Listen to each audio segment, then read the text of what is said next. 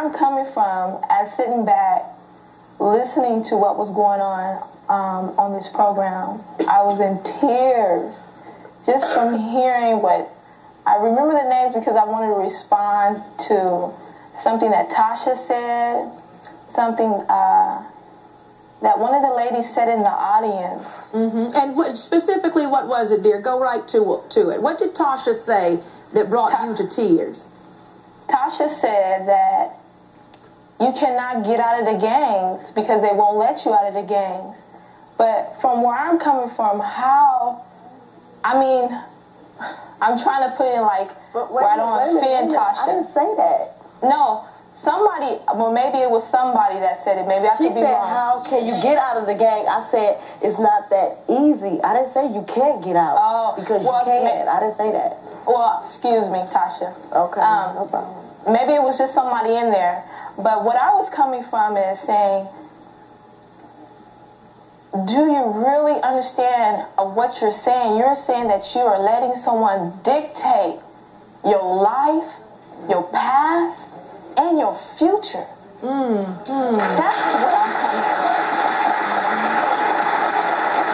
And Tasha, that is a young lady from inside telling you that. Okay. She's been in... Wait a minute. Why are you there? I'm here because I committed a crime. And I have the responsibility of that. Martha? Yes? Tell us what happened in your life that made you end up in a cell block? Well, what I'm here for is for gangbanging. I ended up stabbing a girl 5 times, hospitalizing her. Fortunately, she did not die. However, I'm listening to these people talking about gangs, and they're talking about having a hard time getting out, which there's not. If they're really your friends, then they're going to respect your choices to get your education, to get a job. And I hear these ladies talking about that it's hard, it's hard to get a job, they don't have food, so on and so forth. It is hard because that's how my family is. However, the gangs need to work together. The Raza, the black people, you need to work together as a people instead of killing each other, shooting at each other. Is it, ladies, Martha and Cynthia, is it serving time that has gotten your head turned back on the right track? Yes, it took me, I have 9 years on top of my head. I'm serving 4. And I realize now I'm going to school here. They have many programs here. I maintain a 4.0 in college. I have a job here, and that's going to get me outside. I already have connections to go to another college. I have my job set from this place, and I realize the things what a gang does to you. Tell me what we as non-gang members who are quite frankly threatened and very concerned about gang violence in this nation, what is it that we should understand if we don't get anything else here in this hour and coming live down there to you? What do you think that we need to understand as a nation? Well, everybody needs to be concerned about everybody because you're not from a gang doesn't mean it's not your problem, because it's everybody's problem. And we need to build more programs. For instance, in the neighborhoods, in the ghettos, we need to have more programs for the kids because the kids are our future, and they're the ones that we're going to lead right up there. And we just got to work together as a team. It's not easy. It's something that's not going to be changed overnight. Okay. I have something to say as far as that. In our society today, we know that people are so quick to judge you on your actions and a lot of things that you do.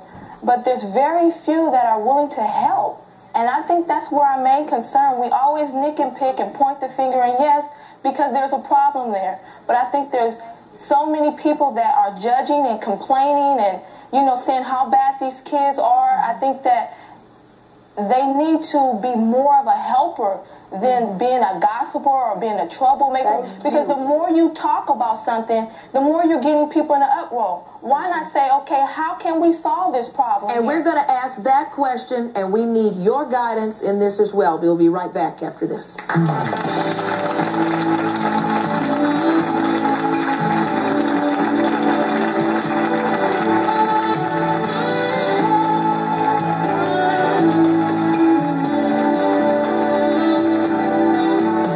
Violence today, and We left in that last break saying that we need to find some solutions, and I agree with what you were saying. Come on and join me here, Leslie. I agree with what people have been saying here, that it is all of our responsibility to do something.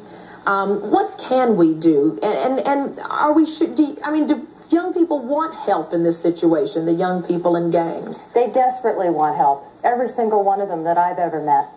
Because they come across so hard, and so, because that's part of the life, and it's like... That's part of the mythology. Let me get quickly to solutions. And let me say that, first of all, we need to have every pregnancy be a wanted pregnancy.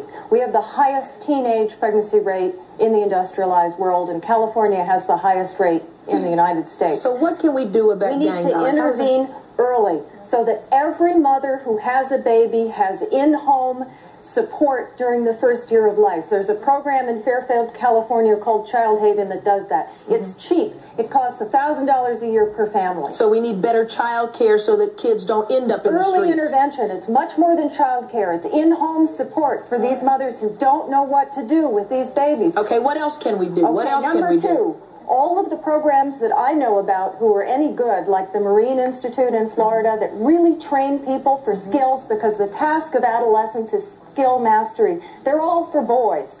Let's gear them for girls. Let's make skill mastery something that's good for girls and that's available to girls. Number three. And save that, because we got to take a break, and I want you to get that last point in. Okay. We'll be right back after this.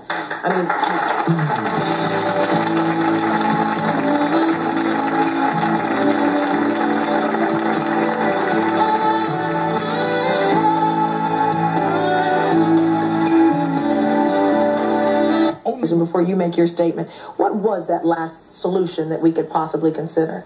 Realize that every child is your child, and if there's a child in your community that needs a home and that child doesn't have a home, give that child a home to whatever degree you can. That's right. Very good. Thank you. Thank you. And you say what, Deborah? Stop telling the children what to do. Start listening to them. No one really wanted to hear what she has to say, but everyone thinks she's talking too much. That's the problem now. They need to listen. They are crying out for help, and no one's there. Everybody talk about what you can do. Put money into the programs that I am in instead of into the prison systems. Thank you so much.